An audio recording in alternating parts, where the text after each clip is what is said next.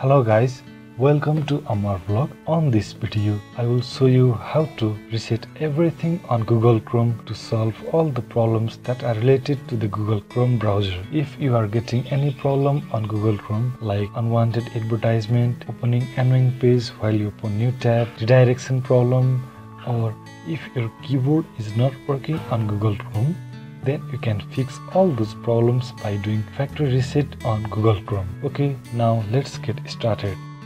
First of all, open your Google Chrome browser.